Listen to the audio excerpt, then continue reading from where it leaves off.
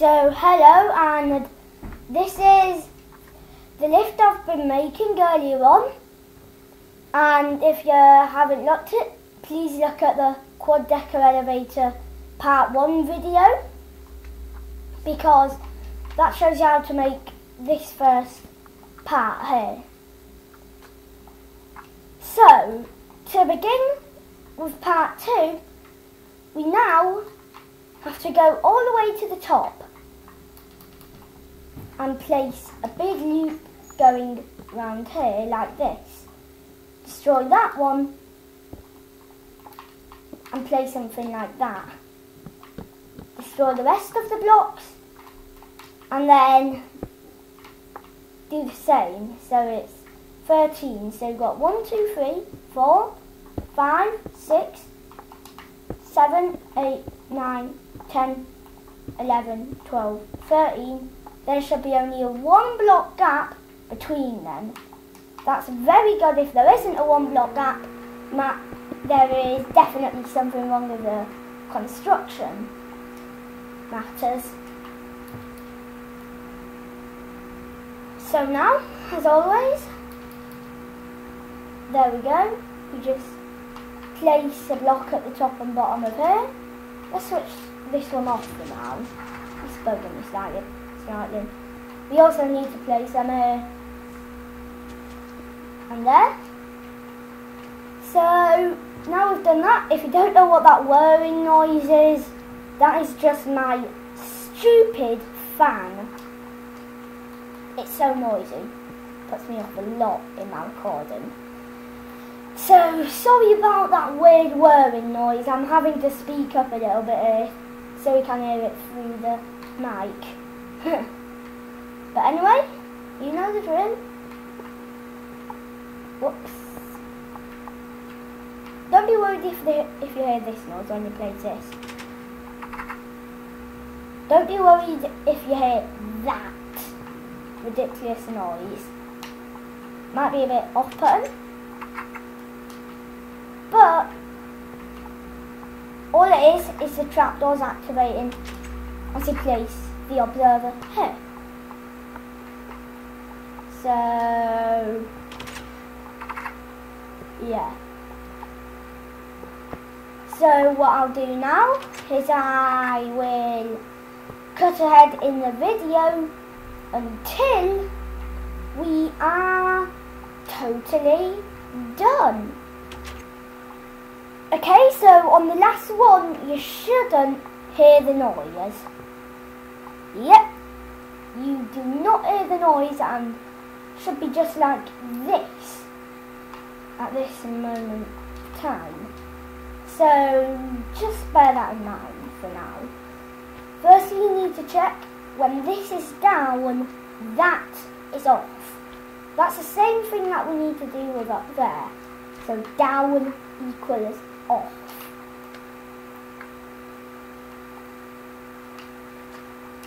So if it's down equals off, if down is off, you place it on the observer. If down is on, you place it on the piston. But in my case, down is off. So place it just like this. So yep, we're just building it up. And as always, I will cut ahead until this part is done. Okay, so now we're done with that. All you need to do, again, is test it out, and when you flick the lever, it should, yes, go back down. Firstly, make sure there's a block here. There's no block here. Yep. And when we flick this, firstly you have to make sure that lever is down, or just make sure that all of the redstone torches on this side are off. Well, the ones which will power these. So they're the ones next to the sticky piston. So firstly, make sure they're off.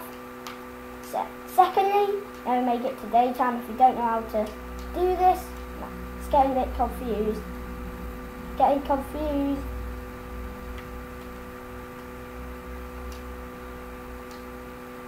There.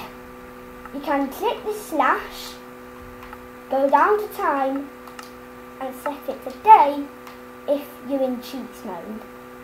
Then we activate it.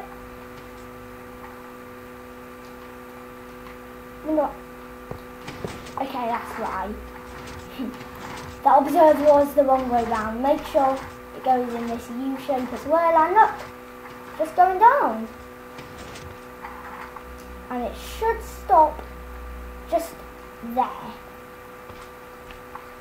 So it should be back in this state now. Now you've done that, I'm just making sure that when you stand here, you could reach a button there. So we have to place a button just about there. Yep, I can reach that from inside the cab. Yep, that is very reachable.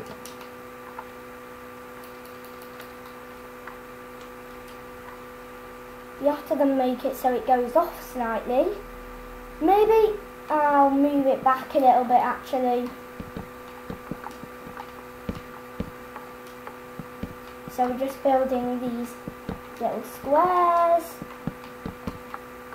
These are going to be the entrances and exits.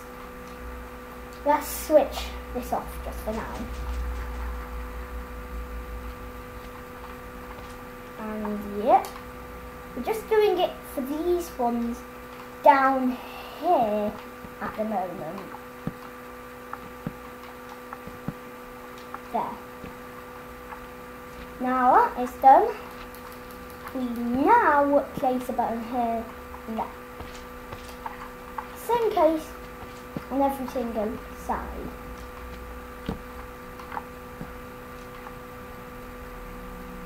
This side, we make an observer coming out of here and make it come out there. We also make one here and there. Then, what we have to do is place redstone on all of these. If these are activated, you've done something wrong. These, if they were on, could be slightly repositioned, so it would then be powering. So the redstone torch would then be powering that. Okay, now we've done that. The next thing we do, now you're going to have to make this a redstone line if you're on Java. So I'm sorry about that, that's going to increase this part by just 1 block. But if you're on Bedrock Edition like I am, there's no need for that whatsoever. And this does work on all the platforms as well. It also doesn't generate any lag, which is surprising because of how this works.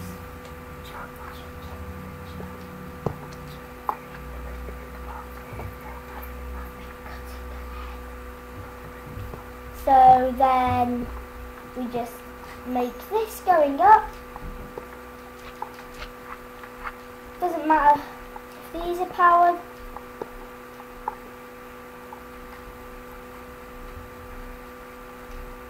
And then we'd place redstone dust just about there.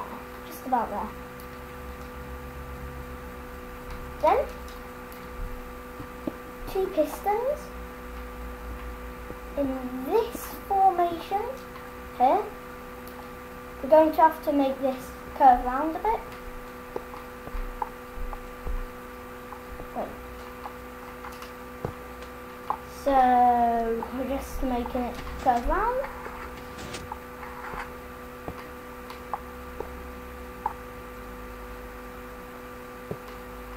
Round. There. Now that should power that. We place redstone there. A redstone block here in fact. And then we place sticky pistons going all the way down from here.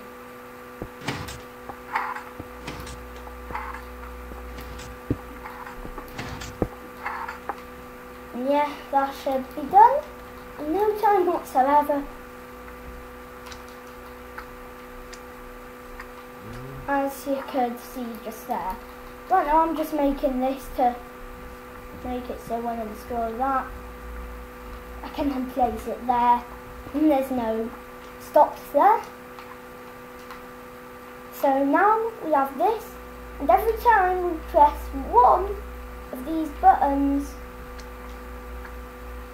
we should get an output. And I said we should. So we get into it, hit the button, and yeah, we go up.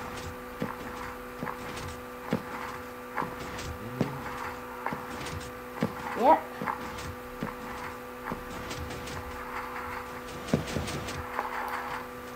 So firstly, you're going to need to build an XY platform there as well. Then the holes just carry on as usual. And as you can see, that has worked perfectly. So apparently now I'm going to have to make a part 3. That's what my dad said because this video has been a bit too long. So just for now, I'll see you all later in part 3 where we create the rest of this lift. So bye!